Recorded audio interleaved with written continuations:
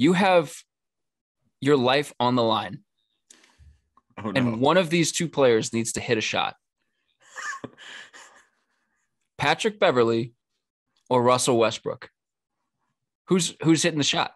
And it's Russell Westbrook right now. It's not the Russell Westbrook that we know and love. It's the one that can't hit a banker to save his life. How far is the shot? They just have to hit a shot. It's a free throw? No, just a shot. Make a shot. Make a basket. One of them make a basket. I'm saying how far away is the shot? Is it You're making this too complicated. No, it matters. It matters. No, it doesn't. Okay, I'm taking Russ then. One-on-one with a defender. Hit a shot. Can you get a basket? Okay, one-on-one. I got you. Russ, of course. Patrick Beverley can't take anybody off the dribble. You're gonna die. You're gonna die. Not. You're gonna die. Pat Bev's he tricks you. Apparently, so did Russell.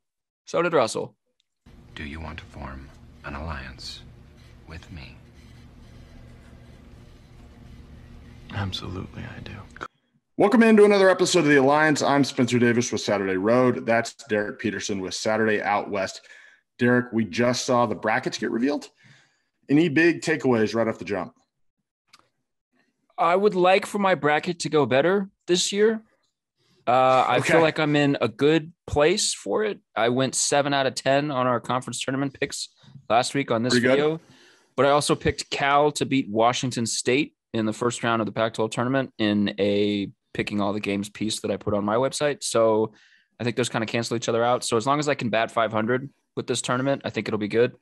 Last season was not a good one. No, I mean, it's hard to remember year to year how we do. We just kind of assume that we did badly, right? I mean, that's how this goes.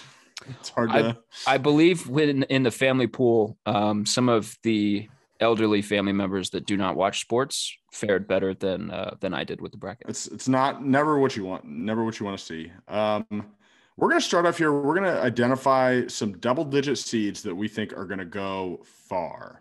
Now, far is relative, right? When you're talking about double-digit seeds, but I think ideally we're talking about the second weekend. We're talking about teams that we think we can get to the Sweet 16.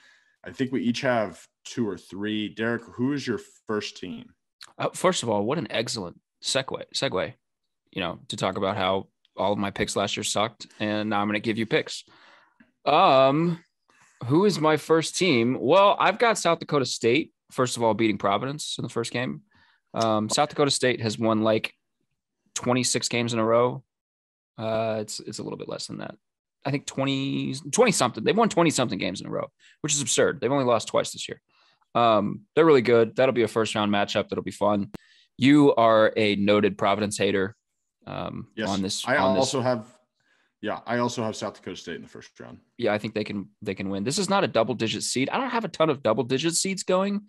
I'm not big on the Miami Hurricanes train like you are, but I do have Murray State beating Kentucky in the second round and getting to the Sweet 16. I do have that, which might cause an uproar because I like Kentucky. But I think Murray State deserved a higher seed, and I think Murray State gets pegged at the 7th spot just so that you can get a second round matchup with Kentucky. And I think that they turn around and bite the selection committee in the butt for that one and beat Kentucky.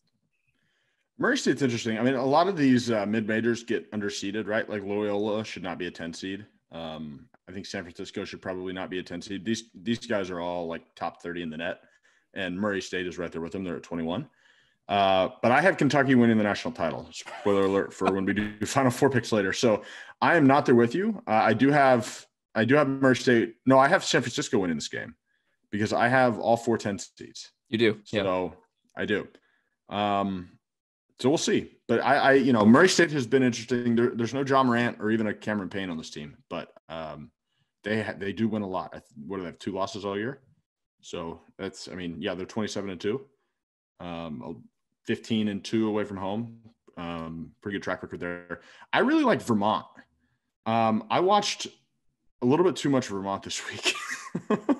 And they're just kind of a fun team. And if I don't know if this site is out there as much as like KenPom or even like Bart Torvik's site is, but there's a website called evanmaya.com that tracks advanced college basketball analytics. And Vermont has according to this website, Vermont has the third most efficient 5-man lineup in the entire country this year, behind Gonzaga and Arizona. And depth as you get into the NCAA tournament doesn't matter as much. You really just need 5, 6, maybe a seventh guy to do some real damage. Only a 40-minute game. And so I have Vermont going to the Sweet 16. I have them upsetting Arkansas and then upsetting UConn before they meet their demise against Gonzaga. Yeah, I also have Vermont beating Arkansas for all of the same reasons that you just said. I do not have them beating UConn, though, but I do have them beating Arkansas. Yeah, I like Arkansas too. I mean, they've had a really good year. I to be honest, I knew before the bracket was released that I was going to pick Vermont to win at least one game because of that stat that I just mentioned, and so it's unfortunate. And I don't love it as much that it's against Arkansas. I was hoping for like a Wisconsin matchup or something like that, I guess. Maybe LSU or somebody in that vein. UCLA would have been great. I know that you probably wouldn't agree with that, but I think that Vermont can beat that caliber of team pretty consistently. Interesting. How many Big Ten teams do you have advancing to at least the Sweet 16? Because there are 9 Big Ten teams in the tournament, and I only have, I think, 2 of them getting to the Sweet 16. I have 3. This is an overrated conference. Yeah, I mean, getting 9 teams in while the Big 12 only gets 6 in is pretty rough. Well, I just mean, Michigan is in and Texas A&M is at home. It doesn't make any sense. It's not. It's not fair. No, it's not fair. It's not appropriate. It's Rutgers is the one that. Neither of them should be in. It's a 7-bid league. 7-bid league. I think Michigan deserves to be in. Michigan is 34th in the net. They're fine. They're 45 spots higher than Rutgers in the net. Rutgers shouldn't be anywhere near this tournament. Rutgers has 3 losses outside of the top 2 quadrants. They lost to DePaul, Lafayette, and UMass. All right, like they're terrible. They lost to Northwestern. They lost to Maryland. They lost to Minnesota. They have so many losses outside of the top 90 of the net that. And I know they have all these great wins, but Notre Dame is going to beat Rutgers in Dayton. I think handily. Well, Rutgers might not even beat. Yeah. I mean, Texas A&M is right there next to USC in KenPom. USC is a 7 seed, and Texas A&M was 4th in the replacements. 4th. Yeah, that was crazy. Them being behind Dayton is nuts. I don't remember who the 4th team was other than Oklahoma. Do you remember who was in between Oklahoma and A&M? I do not. I was more just taken aback by A&M's spot in all of it. It may have been SMU. Possibly. Yeah, A&M and Oklahoma should be in, I think. We should probably talk about the snubs a little bit, and I think that those are the 2 for me. I mean, those are the top 2 teams in the net that did not get in. Yeah. The Big Ten had 9 teams in there last year and fell on its face. Yeah. If it happens again, we're gonna have to reevaluate how we evaluate that conference. What other double-digit seed do you have? Do you have another one? Yeah, I got Loyola. Perfect Loyola segue. Again? I've got Loyola beating Ohio State. I think that you could flip the seeds in that game. I also have Loyola winning that one. Yeah, I mean, the 3 Big Ten teams that I have are Iowa, Wisconsin, and who's the obvious one that I'm missing? Purdue. I mean, I've been a Purdue believer all year. I'm willing to go down with the ship. I picked them to win the Big Ten title. They were okay today. I mean, Iowa won that game pretty handily, but I'm just willing to go down with the Jaden Ivey ship. I think he's the best guard in the country, and if Purdue, if that blows up in my face, then I'm fine with that. There are worse teams to go down with. Yeah, it's you gotta pick somebody, right? And I say that like I have them in the Sweet 16. I have Kentucky beating them. That is an excellent Sweet 16 game that I hope happens. I have them losing to Texas. So I have Texas losing to Virginia Tech. So. It's just going to be a fun tournament, man. Yeah, another double-digit seed here. Virginia Tech, who's on fire right now. They just beat the top 3 teams in the ACC back to back. And then before that, hit a buzzer-beating 3 to beat Clemson. So they're super confident right now. I don't think they have enough guard play to beat Purdue, but man, that team's playing well right now. I wouldn't want to see them. Well, here's one. It's not necessarily like a double-digit seed upset, but I like the potential Iowa-Kansas Sweet 16 game for the right to go play like Auburn or Wisconsin, or I guess in your case, Miami. Like that Kansas Iowa game, that should be an Elite Eight game. That should be, yeah. For like it's sad that one's not for the regional. Yeah, Kansas Iowa is going to be an awesome game. You alluded to it. I mean, I think Miami's going to beat Auburn. Miami might lose to USC, but Auburn is exactly the team that if Miami is out on the front foot, they can beat. Like Miami plays 4 guards. They have a stretch 5. So you're going to have Walker Kessler having to defend out on the perimeter. You're not just going to be able to sit back with him in the paint, where Miami's just going to get open threes all day. And I mean, Miami has really struggled defensively this year, but so have Auburn's guards on offense, right? I mean, it's been a nightmare. And I mean, I shouldn't say it's been a nightmare. I mean, Wendell Green was really good the other night, but it's been inconsistent enough that I think Miami could catch them on the wrong night. Oh, I think we've kind of talked about a couple of them, but let's just do it now. Who are your Final Four teams? As of now, and I'm going to try to stick with this. I have Duke, Kentucky, Arizona, and Iowa, and I don't feel good about any of them. It'll probably change 6 or 7 times by the time we hit those. I mean, I'm going to try not to. Like, Duke and I have Duke and Gonzaga in the Elite Eight, and they already played once this year. And to be honest with you, I don't really trust Gonzaga, right? I mean, talk about guards that have struggled with the wrong time, right? I mean, we've seen it against St. Mary's mostly, but I don't know, man. Like, if Duke gets to the Elite Eight, I think they will be Gonzaga. The problem is they might lose to Davidson, right? Yeah. I mean, the way that they've been terrible lately. So I've got that matchup. I mean, do you have Arizona and Tennessee in the South? I have, yeah. That game is going to be wonderful. If Tennessee wasn't in that region, I'd have Tennessee as a Final Four team playing Arizona. Yep. Yeah, my 4 teams are Gonzaga, UCLA, Arizona, and Iowa.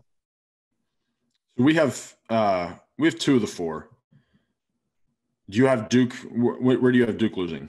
I've got Duke losing to Tech in the Sweet 16. I could get behind. I mean, I watched them in the Big 12 tournament this week, and Tech was good, but they were not like they almost lost to Oklahoma, and neither of those teams really played well. So Tech is a team that seems to play up to the level of its competition, and like we said, with the way Duke has been struggling, I could definitely see Tech getting by them there. I just don't particularly ever trust Duke in the tournament, and considering big stakes final game against North Carolina in the regular season, and they blow it and then blow it in the ACC tournament. This just feels like, as nice as it would be to get like that big send off for Coach K, like I just don't ever trust Duke in the tournament. So with Davidson, like I thought long and hard about picking Davidson to beat them. Then I think Tech finishes them off. I'm surprised you didn't call me on the UCLA thing. I like UCLA. I mean, look, we see this kind of thing in the NBA sometimes, right? Where like a team wins the title or, wins their conference, and then the next year they kind of sleepwalk through the regular season and find a way to flip the switch. I just trust this UCLA team. I trust that they remember how to win these games, and they're in a lot better situation than they were last year. I think that they're way too talented to lose to St. Mary's. Baylor is really good, but UCLA has just so much more offensive firepower than Baylor does. I mean, if UCLA can get that into the 70s, I think they're going to be fine. They were a Final Four team last year as an 11 seed. And, instead of kind of, like you said, coasting through the regular season, they looked at the regular season as a chance to sort of validate their Final Four run last year. And then they're up double digits on Arizona in the second half of the Pac-12 title game. They just have so many ways that they can hurt teams. Yeah. I think UCLA should have been a 3 seed, first of all. I think UCLA can absolutely make a run to the Final Four. They've got 3 guys who could be a number 1 option on any given night in Tiger Campbell, Jaime Jaquez, and Johnny Juzang. Juzang's playing better, which is good. And then they've got a guy in Jules Bernard who can be sort of a lightning rod wild card guy. And then Jalen Clark is going to be one of the best defenders in all of the tournament. And the way that Jaime Jaquez has been playing, he's a legitimate matchup issue for any team that plays him. So I think they could go. But do we want to give title picks? Do you want to go that far? Yeah. Let me let me make one adjustment here real quick, and then we can do title picks. You're already making an adjustment to the bracket? I just made a change. Villanova is going to the title. I have them beating Tennessee and Arizona now. I just thought it over. I realized that Colin Gillespie has done this too many times, and they're going to go to the Final Four. And I have them beating Iowa in the Final Four, and I have Kentucky winning it all. So who's your title? When you were first like, okay, I'm making a change real fast, it's like I convinced you and brought you over to the UCLA side of things, and you're like, nope, I'm going way wild card. I'm going with Villanova, a team we haven't talked about at all. We haven't talked about them at all. I don't know why, when I filled out this bracket, I just automatically said, oh yeah, Tennessee will beat Villanova because they just won the SEC title game. No, Villanova just won the Big East. Screw that. Villanova's going to the Final Four. Okay, I have Arizona beating Iowa. I have Gonzaga beating UCLA. And I have Arizona beating Gonzaga. Arizona's the best team in the country right now. I don't think it's close. What real quick, we're going to get out on this. What percentage of our Final Four teams are making it past the first weekend? First weekend? Yeah. I think 100%. No way. It's less than 100%. I was not losing to Richmond. It's less than 100%. They're not losing to South Dakota State. Okay, fine. Like, what do you want to say? We got how many teams do we have between the two of us? How much overlap was there? I'm saying it's less than 100%. That's what I'm sticking with. Okay, well, okay, all right. No, you got to give a number. If you're going to go out on a limb there, you got to give a number. I'm not going to do math here. We got to get out of here. Well, I mean, I got 4 teams. There's 2 team overlap. So what? 6 teams total. I think 5 out of 6 will make it, but I think somebody's going down. Duke. No, I think we have 7 because you don't have Villanova. Oh, that's right. You changed it. Yeah. So the only Final Four team that we agree on is Iowa, a 5 seed. Incredible. All right.